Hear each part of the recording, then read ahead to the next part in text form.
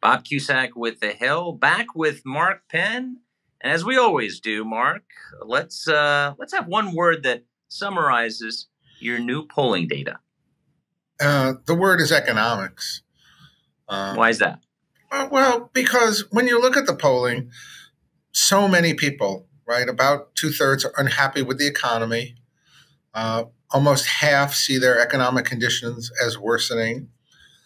Inflation is seen as the number one issue. They point to the high prices that they're paying in groceries. And you look at the political environment, and there's not that much discussion of economics compared to cultural, social, criminal, and other issues floating out there.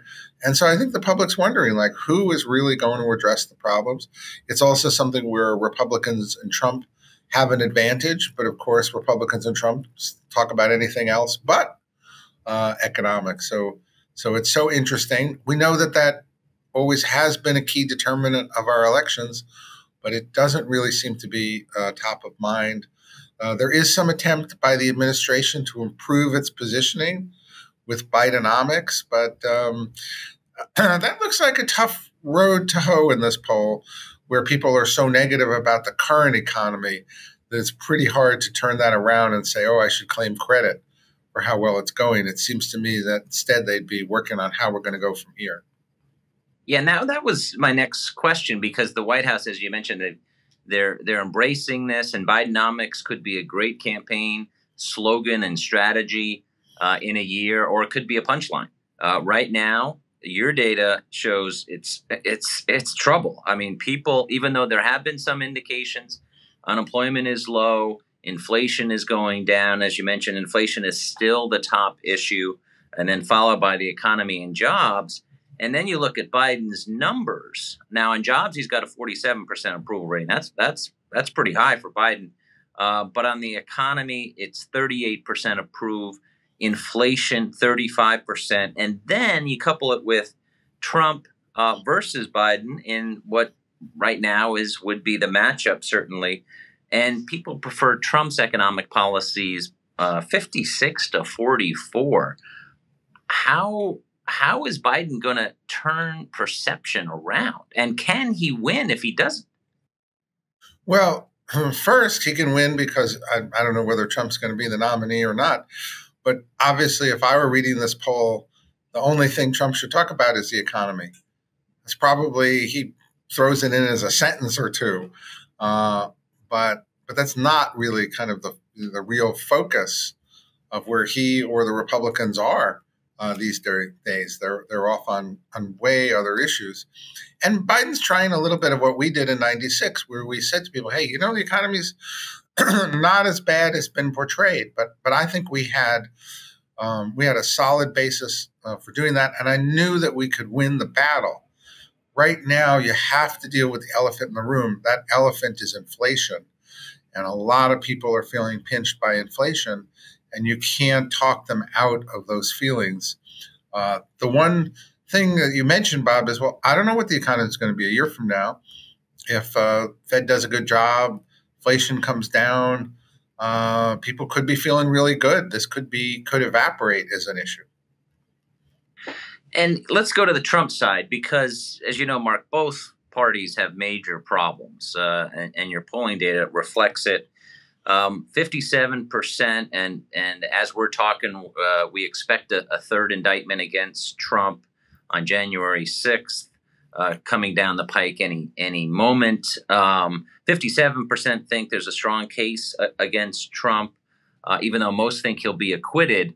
But what did the data show about this indictment that's different than the first two, or expected indictment being the third one?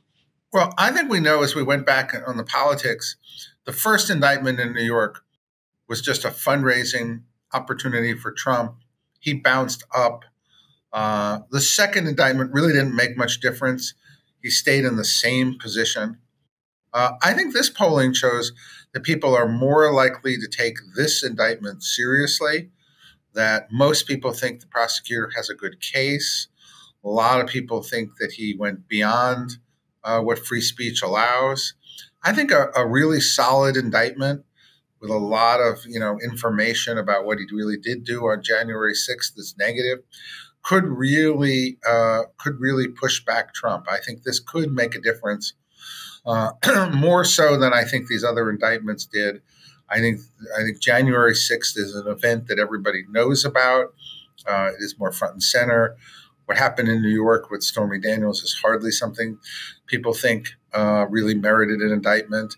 And these classified documents, people's attitude is more, well, every one of these people had classified documents that they mishandled from Hillary on. But I think January 6th is uniquely, you can't blame a Democrat for January 6th.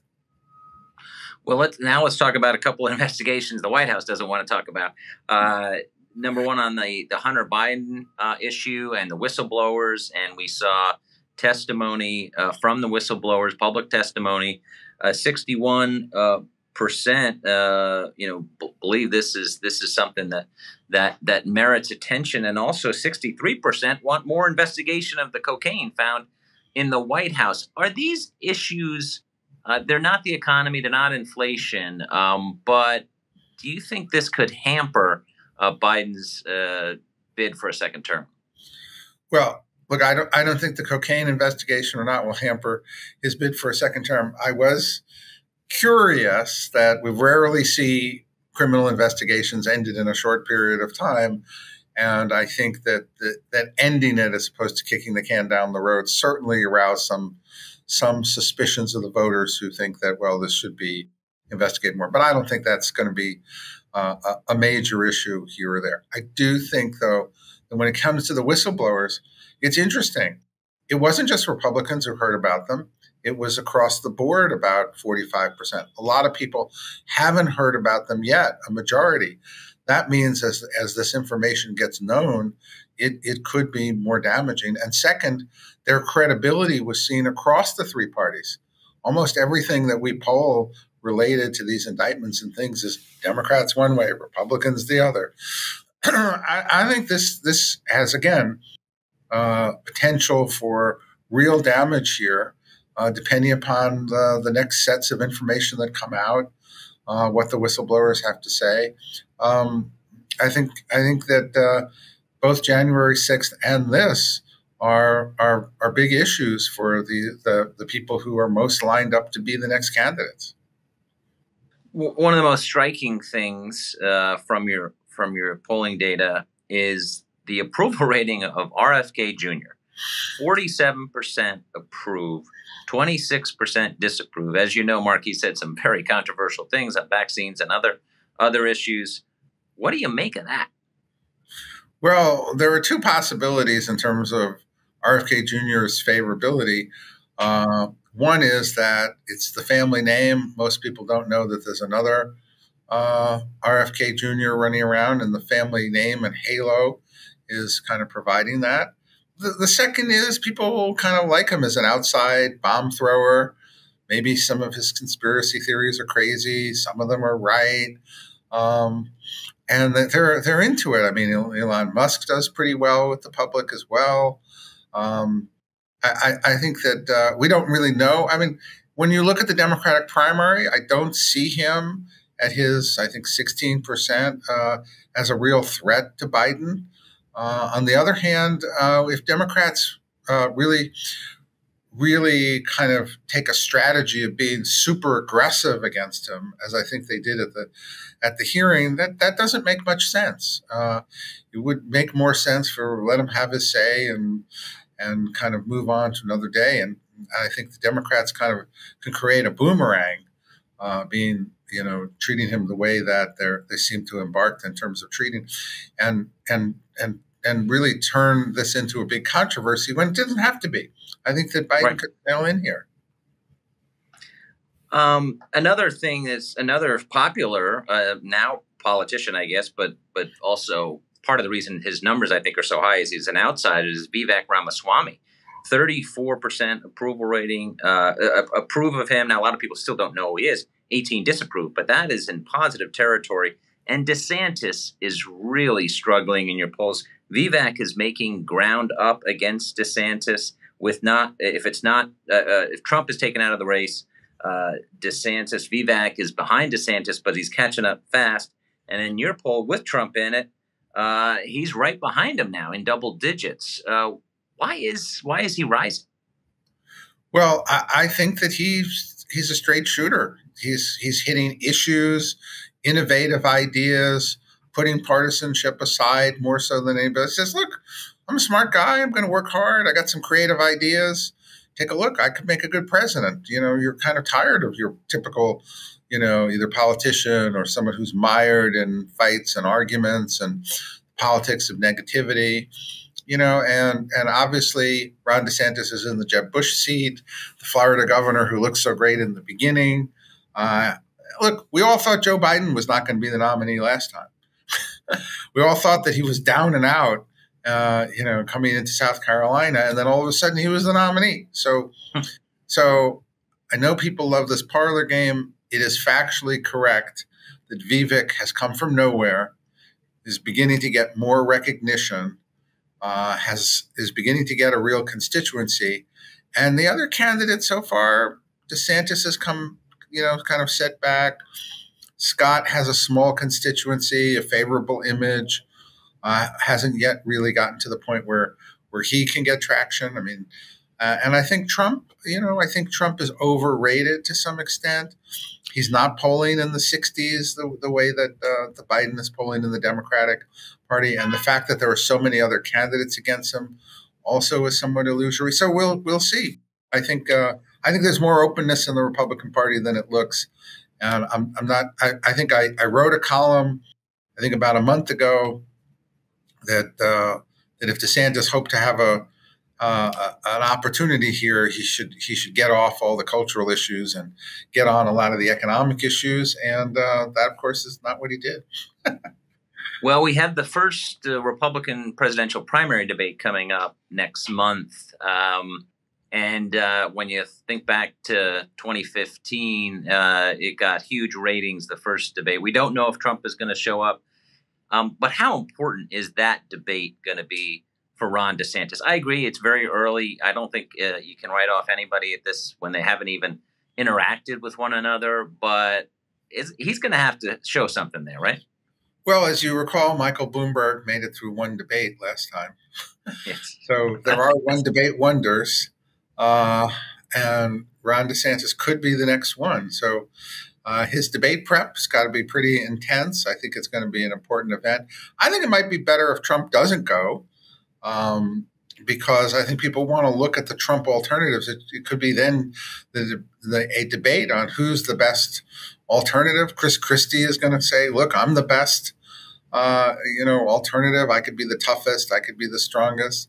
Tim Scott's going to say, I have a, positive approach here to moving the country forward, and I can bring the country together. Vivek is going to say that I've got some new ideas here. And Ron DeSantis is going to have to say, hey, I've got a record. I can handle these problems. I've proven that I could take counterintuitive positions and stand up. And I don't know, or he's going to go into a lot of go woke, go broke, which I don't think gets him a lot. You also polled people on AI, which is getting a lot of attention. There's a lot of excitement around AI, but there's also a lot of concern. Basically, almost 3 in 4 think AI is dangerous. What was your takeaway? My takeaway is a lot of people are interested in it. 28% have already tried it in our poll.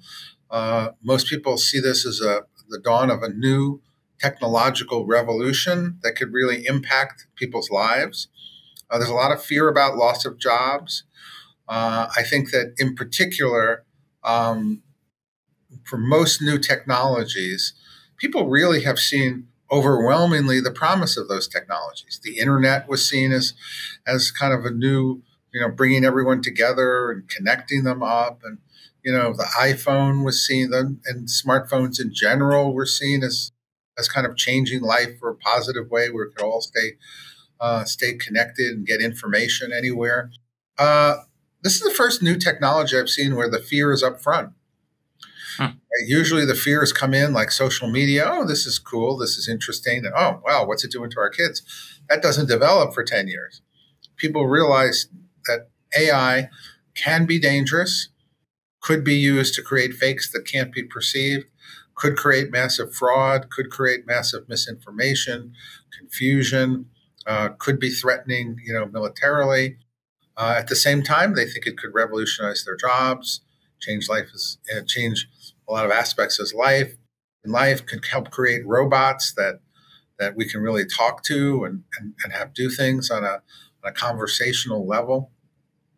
So I think that the public is right. I think that this has great promise, and also, if out of control, could have catastrophic results. Uh, then maybe you're going to ask me a follow up on who should regulate it, but Yeah, well, I mean, who should? Should it be Congress or the administration or both? well, the interesting thing is, public said I want regulation, but then they didn't really want the government doing the regulation, because the fear is if the government regulates AI, that means the government is going to regulate it in a way that gets AI working on behalf of the government, and that's even worse, right? So they're really looking to the industry to set standards of ethics and regulate itself, which is also kind of very unlikely to happen in the growth of new technology. So I don't know how you kind of tame this in a way that the public will have confidence in, because of the problem that there's just as much fear that the government will use AI regulation for its own ends. Mm-hmm.